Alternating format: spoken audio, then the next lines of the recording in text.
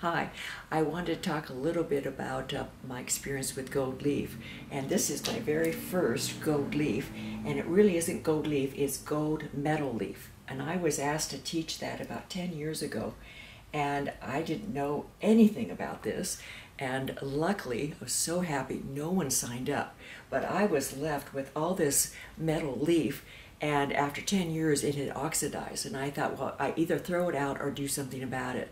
So I made use of the oxidation because it has a nice look. First of all, this is watercolor paper, a hot press. I put down black gesso, then metal leaf. Now gold metal leaf is much bigger, much thicker, and much easier to work with.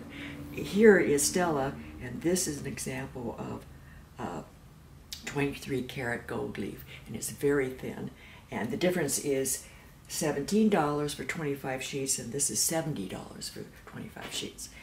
After I got this glued down, then what I did is I distressed it with my fingernail, and also put some antique glazing on. This was just an outline, and this is Viking. He's a dressage horse, and my cousin's beautiful, beautiful horse. And this is from a photograph where she's riding the horse. So I blew it up quite a lot. And this is charcoal. Now this is Stella right here. This is oil painting. And Stella this was silver leaf. And I painted transparent oil on top of the silver leaf.